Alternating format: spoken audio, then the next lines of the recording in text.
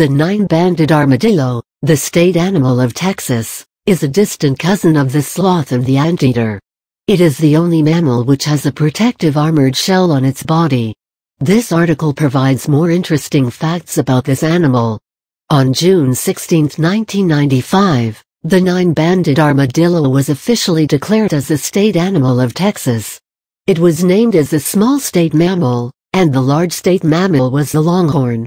The House current resolution, naming both these animals as the state mammals, was signed by then-Governor George W. Bush.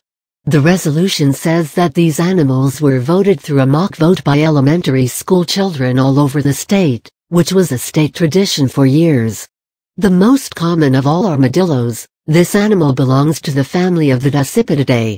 It is mostly found in North, Central, and South America. It immigrated to Texas in the 19th century, and as of now, it is quite widely seen.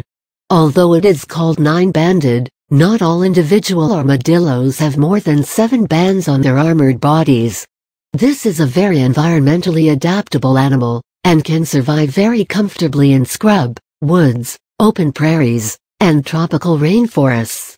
It lives up to 12 to 15 years in the wild. Physical characteristics. This Texan mammal has a distinct shell casing made out of bone. It has 2 large shell casings covering the shoulders and the rump, with 7 or 9 bands in the middle. However, when the armadillo is born, the armored shell is soft and leathery, and hardens once it has reached its full adult weight of 8 to 15 pounds. Its total body length is about 15-17 inches. And the male and female armadillo weigh about 11-17 pounds and 8-13 pounds respectively. It has strong claws and a long, tapered, 14-16-inch tail which is completely covered by bony rings. It has 30 or 32 peg-shaped teeth and a very long tongue. Behavior. The nine-banded armadillo is a solitary, nocturnal animal. It becomes more active during the night, twilight, or just before sunrise. It can dig some really deep burrows that are roughly 8 inches wide, 7 feet deep, and 25 feet long. It is highly territorial and always marks its territory.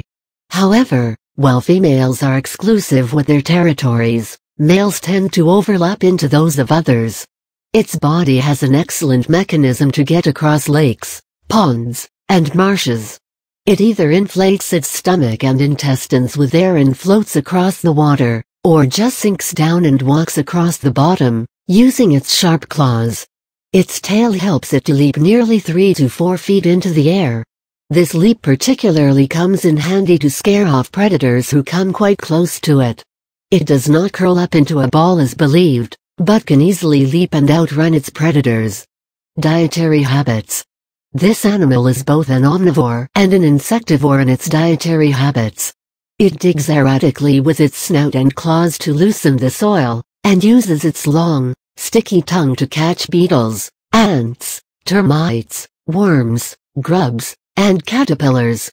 It may occasionally supplement its diet with amphibians, small reptiles, fungi, tubers, and carrion, which it eats using its leaf-shaped, peg-like teeth.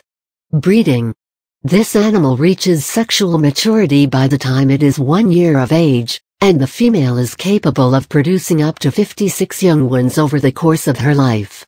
It is a breeding system that stands apart from many other mammals, even of its own class. The mating usually takes place in a burrow from July to August in the northern hemisphere and November to January in the southern hemisphere. Although a single egg gets fertilized, implantation is delayed by 3 to 4 months. The gestation period is about 4 months, during which identical quadruplets are split, with each developing its own placenta so that blood and nutrients are not shared between them. The amazing thing about the nine-banded armadillo is that it will always give birth to the same gender quadruplets from a single egg.